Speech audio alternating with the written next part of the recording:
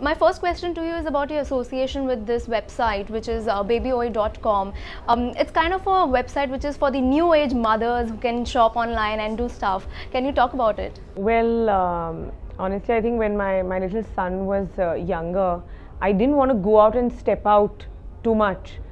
So I was surfing on the net and I just came across this website, and it was so fantastic because it was a one-shop stop.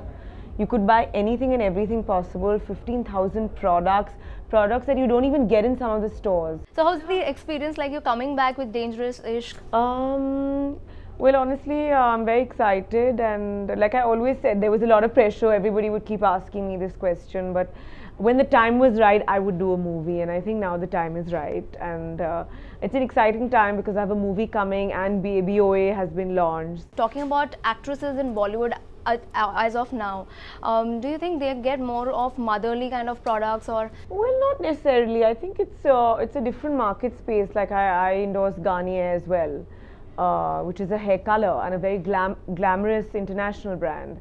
So I think it's the way you are. It suits your personality. So I think India as a market has really opened up.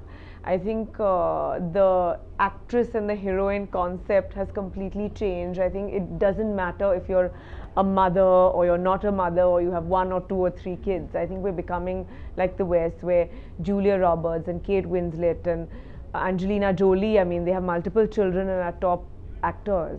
So I think at the end of the day, if you're a good actor, you will survive.